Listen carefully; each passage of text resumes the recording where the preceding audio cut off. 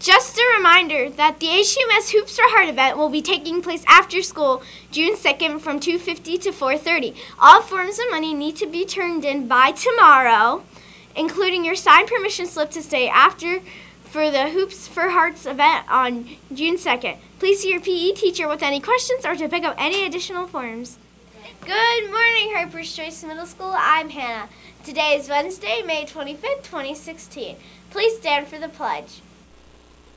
I pledge allegiance to the flag of the United States of America and to the republic for which it stands, one nation, under God, indivisible, with liberty and justice for all.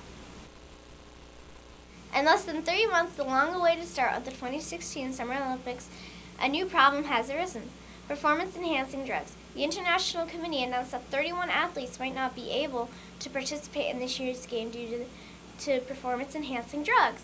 I wonder if my favorite athlete will still compete. Mine is for sure Diana Matheson of the Canadian national team. For the weather today, we are expecting a sunny day with a high of 84 degrees. For lunch today, the Cougar Cafe will be serving pork barbecue on a roll or chicken nuggets with a roll. All 8th graders, Ms. Keck is designing this year's 8th grade end of the year slideshow. If you have pictures from this year and past years, please submit them to Ms. Keck in room 804. All 8th grade students, please also remember to return your permission slips for the Wild Lake High School visit on Friday, June 3rd.